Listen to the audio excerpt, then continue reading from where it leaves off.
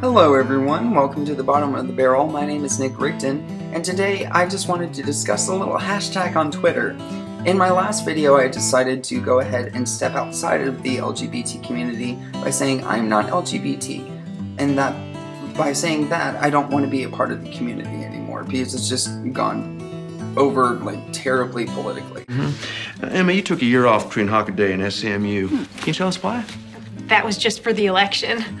I campaigned for Obama.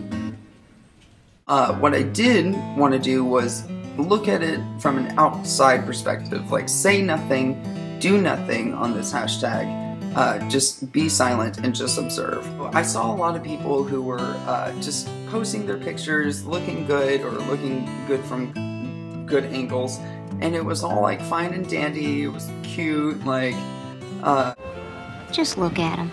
She drives men to drive off cliffs, and he has terrible taste in women. Who am I to say they're not meant for each other? It all decided to take a little turn when a gay Republican decided to mess up the flow of the politicized, almost propaganda-ish type of hashtag.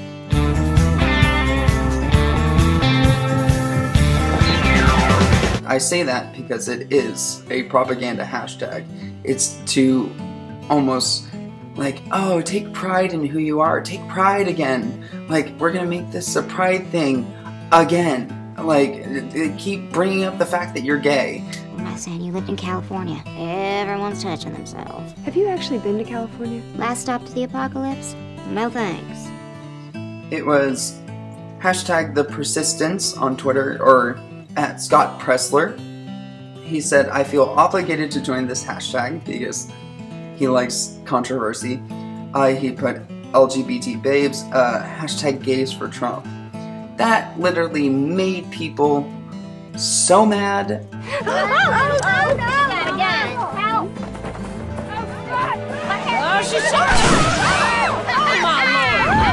I also started paying attention to a bunch of crazy fundamentalists, and that's what I'll call them, because I've seen fundamentalism.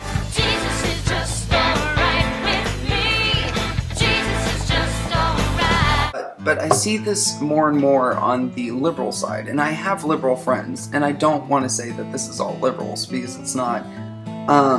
But the extremist, like, feminist, LGBT, transgender, non-binary, cultural appropriation, SJW rhetoric, fundamentalism is obviously blatant. On top of that, they're using GIFs of African American women to express how they feel in GIFs, and yet this is a stereotype that African American women are asking gay men not to use. And it kind of seems contradictory that they're not attacking each other on that. They're not eating their own tails, if that makes any sense. Hide it under a bushel, yo! Shine, shine, shine, shine, shine. I think it's just hard to be a gay Republican now, because people hear, oh, contradiction! It's not always a contradiction. I'll explain why.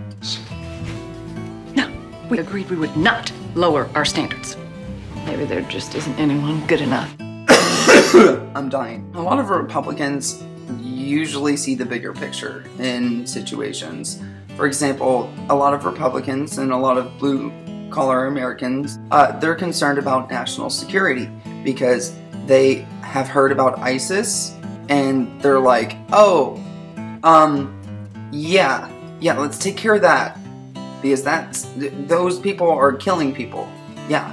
Let's take care of that first. Well, darling, we all hope you're here for good. And not for evil. Because they want to stay safe, they want to protect their families. And all the veterans that are over there actively fighting against these forces of evil, I raise my cup of coffee to you as a veteran and I say, keep fighting the good fight, fellas, I'm right behind. I'm going to be supporting, okay?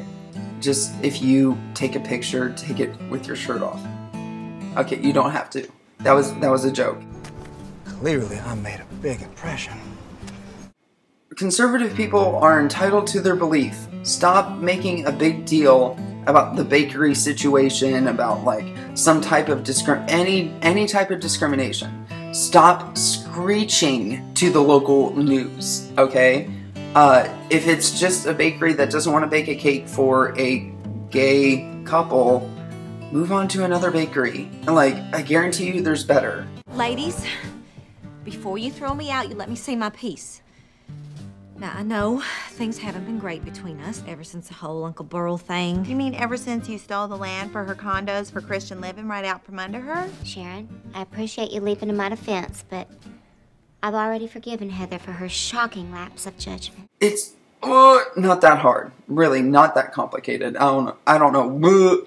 It's like, let's screech about how we're discriminated, more victimhood.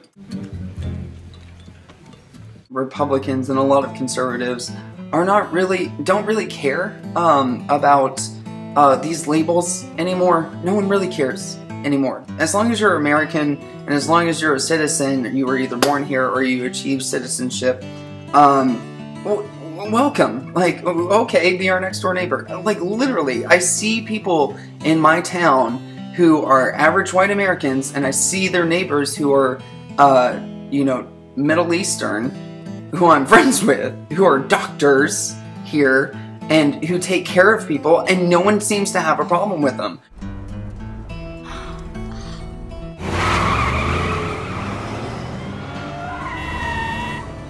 The amount of rudeness, the amount of disregard and insults, and this sassy gay attitude of fundamentalists, liberal fundamentalists, is getting old.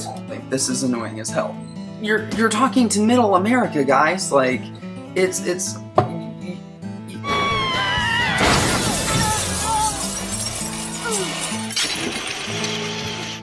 the implication, or what I see starting to happen, is this feminizing of young boys, where boys are taught to be nice and be pretty and wear makeup if they want. I've seen the worst of the worst. I've seen a 10-year-old twerking on Instagram, and I don't ever want to see that again.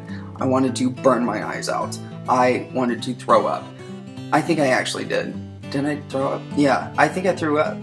Your gardener left this sharp, dismembering tool out by your mailbox. I'd hate for someone to trip and die on it! I think I'm just gonna end it right there. But yeah, coming from a gay Republican point of view, it's a crazy time. It's almost like a witch hunt for us. It really is. I mean, you got the Out magazine that says you should convert or not even try to talk to us because we are so insidious. Because we like comedy. Oh, we like jokes that make fun of current events. Mind blown. And keep us ever mindful of the humiliation of sin, degradation, and lack of moral decency. It is not ours to judge. Amen. It's ridiculous.